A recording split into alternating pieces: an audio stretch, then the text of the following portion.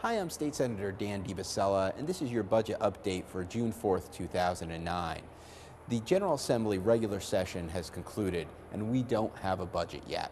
We remain very far apart between the Republicans, who want to cut spending to close our deficit, and the Democrats, who want to raise taxes to close our deficit. But we've heard from a lot of you who visited this website and want to answer some of the questions that you've brought us.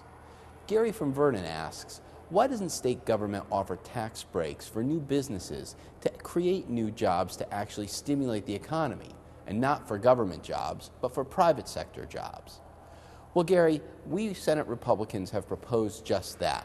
We proposed last week to create a jobs creation tax credit that would give a credit of $1,500 to any business, large or small, that created at least one job for the state of Connecticut.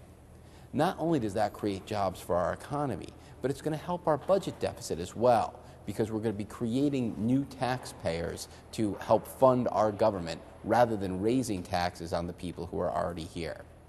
We have another question from Rick from Stafford Springs, who writes, my family can't afford to go on vacation or spend extra money on things that we would like. Please stop spending money you don't have. I can't afford it, you can't afford it. Stop putting money into the general fund and doing pet projects. Well, Rick, you're absolutely right. We in government need to live within our means just like your family does.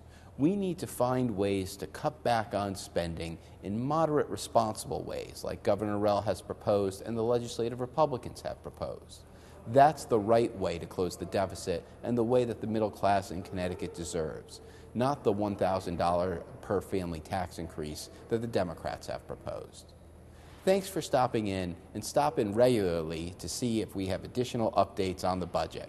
I'm State Senator Dan Debicella, and thanks for watching.